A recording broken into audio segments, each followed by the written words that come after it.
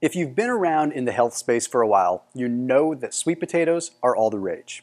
But I wanted to do this video because I want to talk about what the difference between a sweet potato and a yam is. Because we seem to use these terms interchangeably, but the simple fact of the matter is they are two entirely different foods. You see, sweet potatoes are actually a root, coming usually out of Central America, whereas yams are actually the bulb of a vine coming generally out of Africa or South America. So two entirely different foods altogether. I wanted to do this video to sort of set it straight. Now, when it comes to sweet potatoes, you cut them open, they're bright orange. They've got a lot of rich color to them. And that's great because it means they're high in vitamin A and beta carotene, much higher than that of a yam. Because when you cut open a yam, you're gonna see that it's really pretty pale. There's not a lot of color to it. And generally speaking, when you talk about nutrient density, usually the deeper and richer a color, the more nutrient dense it is. Now, the other thing we have to look at is sweet potatoes contain a little bit more protein than yams, but where yams really have the sweet potatoes beat is when it comes down to that glycemic index, that glycemic load. You see, sweet potatoes have a much higher glycemic index level than their counterpart, the yam.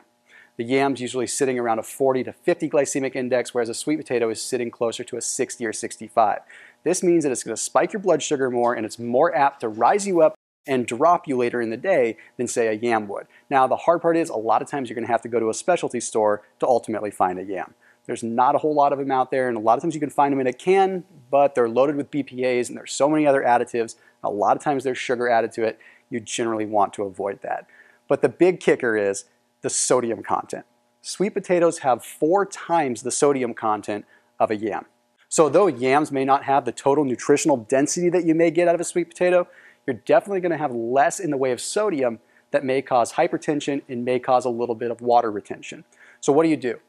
You mix them both. If you can get your hands on both, you get the qualities of both of them. Cut them up, mash them up together. That way you get the beta carotene, you get the vitamin A out of the sweet potato, but then you're also getting the lower sodium values and of course getting the lower glycemic load that's going to round out the sweet potato. As always, keep it locked in here on my channel for more quick nutrition tips to set you straight. I'll see you in the next one.